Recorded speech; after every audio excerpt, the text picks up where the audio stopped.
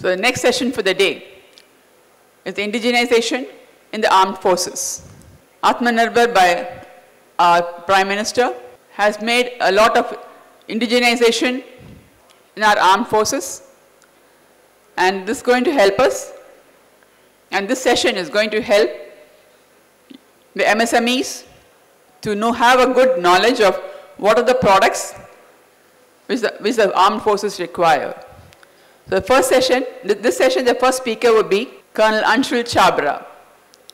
He's the Director of Indigenization Committee, Armored Vehicles, Director of Indigenization, Army Headquarters at New Delhi. The stage is yours, sir. Good morning, all. Okay, at the outset, on behalf of Brigadier Salesh Unyal, the Brig Indigenization, Directorate of Indigenization, Master General of Staff, Indian Army, I first of all thank the organizers to give us a platform here to give access to the processes of indigenization. And also, I welcome you all, the MSMEs, the industry, to participate in this event. As we all know, seeing the large land borders and the import structure of defense infrastructure in the Indian Army, we remain the second largest importer in the world. And now, as per the CIPRI latest study, we are the largest importer in March. And to give to my new friends who are sitting in the last benches, the latest startups, latest MSMEs who want to participate, to give them a procurement paradigm perspective. When the defense forces buy, they buy in two forms. One is a capital procurement and one is a revenue procurement. When I say capital procurement, the Directorate General of Capability Development, they ensure, they procure, they provide the new equipment right away. Entire equipment, whether aircrafts, whether tanks, whether guns, for the modernization of Indian Army or the Air Force or the Navy. Whereas I am part of MGS in Directorate of Indigenization, who sustain the Indian Army through three major things.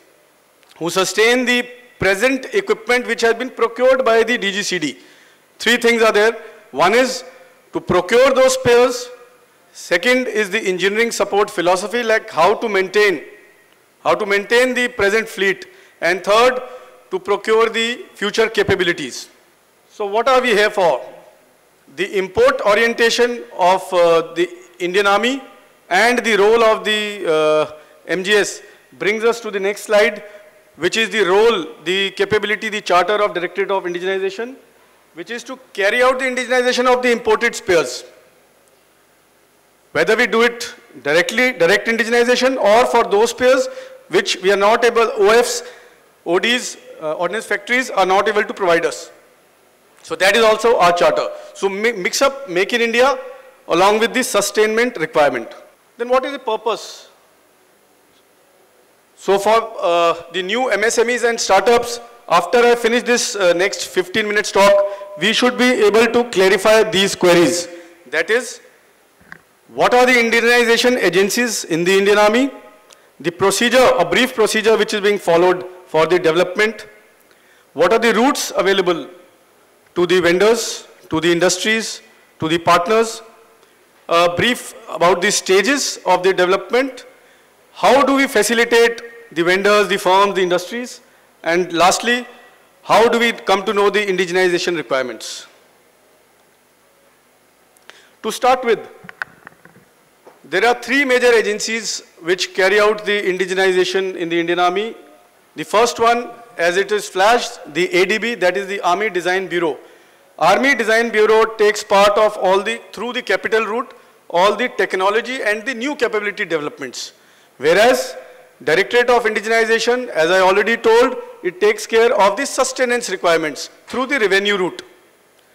Last but not the least, the army-based workshops, they are carrying out the overhauls. And when they are carrying out the overhauls, whatever spares presently are coming from the foreign countries, they try to indigenize them through local vendors. As is DPM available in the open source, the slide shows in very brief what is the procedure for procurement. It is governed by the chapter 15 of DPM. Now to apprise you, we are also in the process of a common defense indigenization manual which will have all the parameters incorporated. So at forums like such defense expos, we identify the items or we get the items requirement from the ordnance depots. We go ahead and generate specifications through drawings also and the quality assurance inspection guides. My friend who is accompanying me, Lieutenant Colonel Dheeraj Dhiman, is one of the OIC's DSWs at Pune. So they, help the vendors in doing that. Subsequently, we identify the development partners at past part of the process and frame the RFP as is the usual route. After framing the RFPs, we upload it. We go ahead with the technical evaluation and if required the commercial negotiations, and we conclude a contract for DOI. As part of the contract, once the product is developed, then we go in for an inspection note and then follows the process of post-contract management up to a free flow. After free flow, the orders are good to go for by the ordnance depots to place an order on the firm. This is an interesting slide for my friends. There are two routes available. One is an open tender, that is the RFP route. A transparent system uploaded on the defense procurement portal. Also, only one vendor is not identified. We sometimes go in for a parallel development, wherein the development cost is also paid to the vendors. We have that provision. I will come to that a little later also in very brief. And successful future order is given to the firm. In this RFP route, the payment is done by the Government of India. However, there is a second route available. If a product is already ready with you guys, then with commitment clause or without commitment clause, that can be done. That is a shortened route in which cost is though not paid to the firms, however, commitment can be given for successful development. How do we facilitate the industry? While speaking to the vendors, they say, ki, what is the commitment to us? So what we do as part of the DOI, last 5 years procurement cycle of the ordnance depots is taken into consideration and 20% of the cost is taken as a prototype cost and EOQ is decided. The balance 80 to 70% is, the order is placed on the vendor through the ordnance depots. So there is general misconception that no cost is paid or full cost is paid or not. So this is how we facilitate the industry. Full transparency is incorporated through equitable treatment through all the defense procurement portals. Gone are the days where somebody had to come speak under the table. So gone are those old days. So we often get those queries by the vendors. More often, out of 100 vendors what we have spoken, nearly 50 to 60 vendors have come to me and spoken about the transparency in the system. So we assure you that. Subsequently, DOI doesn't require any separate registration. If you are already working with DGQA or you have worked with the National Small Industries Corporation, you are endorsed there, you are ready to go ahead. Even if there is no registration, we can collaborate. Next, the small scale industries, as per the provisions in the MSMEs, no EMD is required. Similarly, like I said earlier, all our drawing and specification wings, there is a provision that at the inception stage only, we do a pre-bid meeting where we can interact with vendors, we can interact in Delhi, where all the drawing specs, the process, the procedures are shared and discussed with the firms. And as I mentioned earlier, there is a provision like there's a new firm. He needs to establish an industry line, needs to establish a die, some other infrastructure, little infrastructure. For that, there are provisions existing to provide the development cost to the vendors. One more thing, all the drawings, hard copies, soft copies are made available entirely free of cost. No cost involved by the vendors in this. One more clarification. As far as the weapon systems are concerned, there's an inhibition with the vendors that who will borne the cost for the firing trials.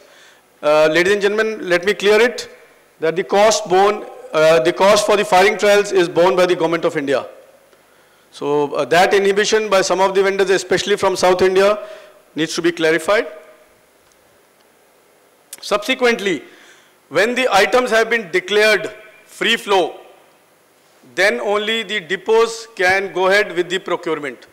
So once the trials happen, we issue an inspection note and the process goes ahead up to the stage of free flow. After free flow, ordnance depots can place the orders on you.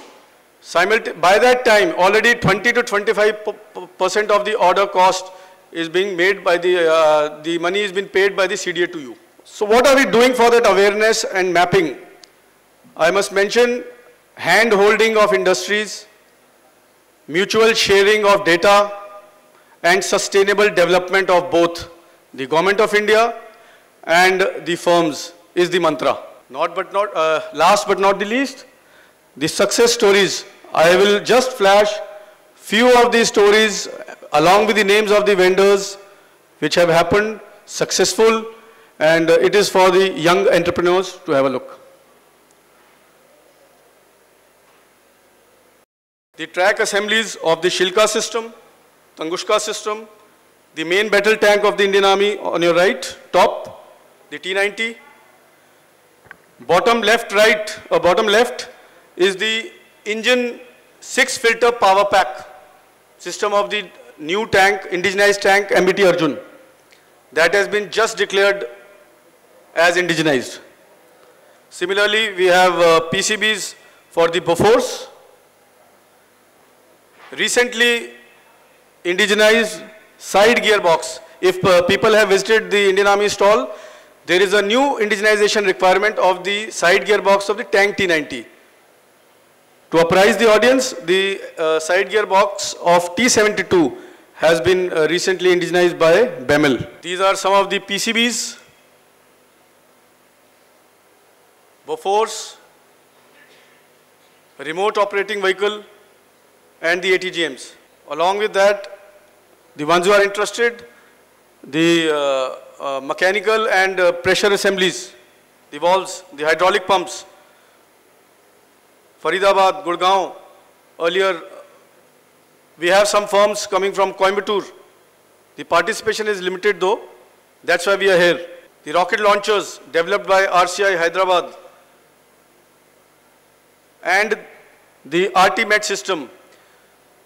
So we have moved forward from small nuts, bolts, spares to now platforms. So my young friends, if you are a firm with a design and development capability, specialized manufacturing capability, R&D assets, so you please tell us about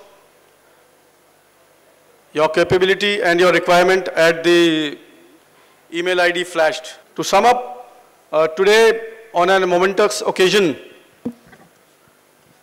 I stand here on the Teachers' Day, on the soil of our previous President, Dr. Abdul Kalam, and those words come forward.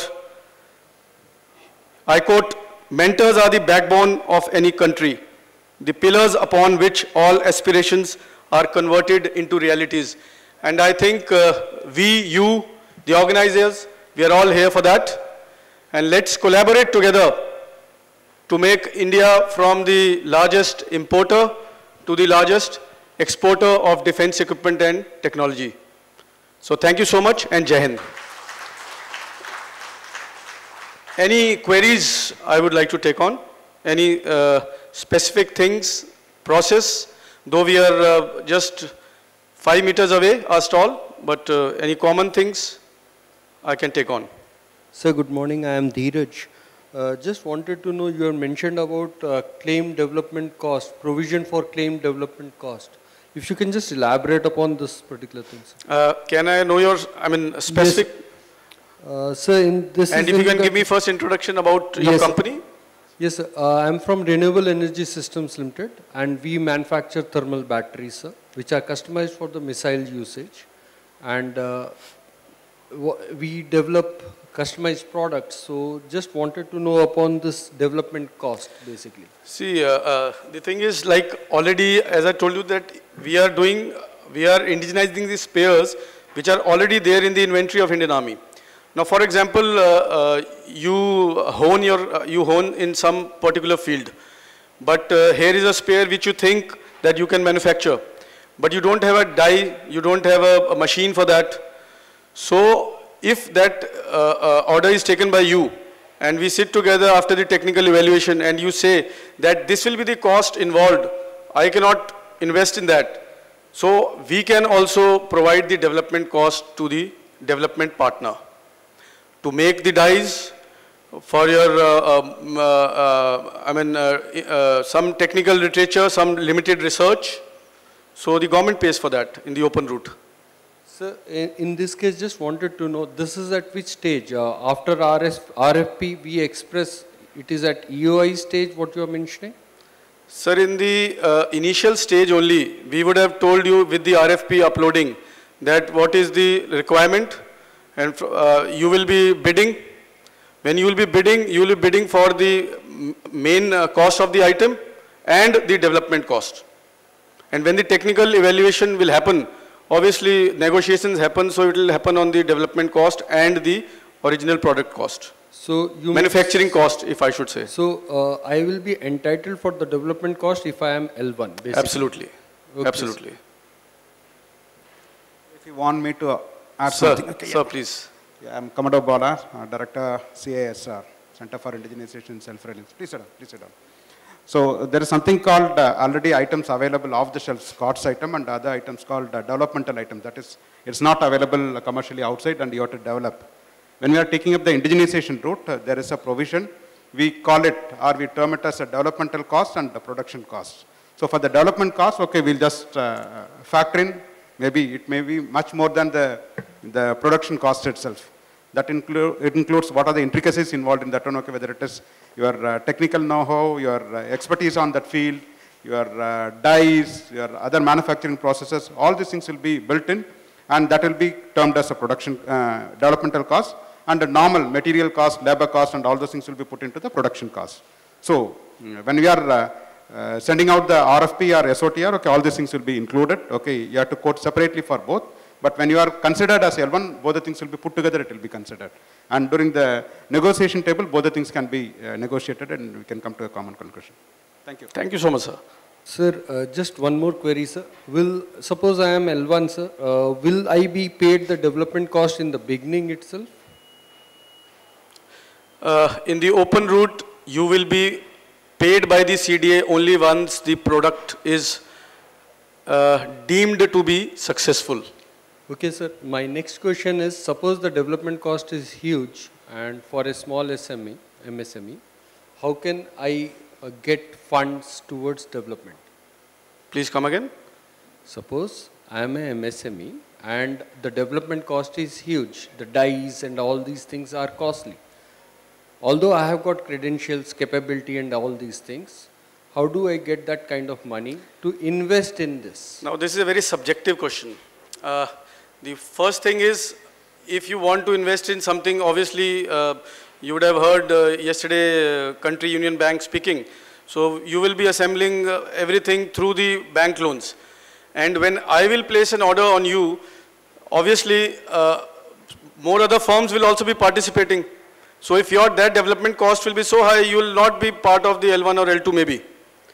So, I cannot answer your question that for development to assemble that line, I will not be able, because I am a user, I will not be providing you the development cost for that. Yes, once you have participated in the bid, you have become a L1, then when your comparison is made with other vendors, obviously then the negotiation will start. So I answer your question in two things. If you want to assemble a new line, you go to the bank first, you take loans for that, and once you participate in a bid, then only we can discuss all these issues because it remains subjective. Thank you, sir. Thank you. Thank you so much.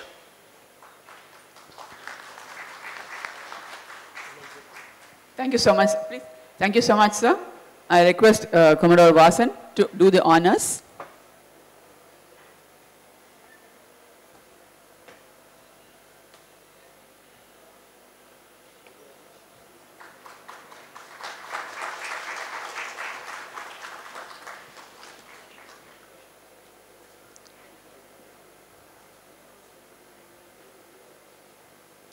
Thank you, Colonel Chabbra, for your wise presentation.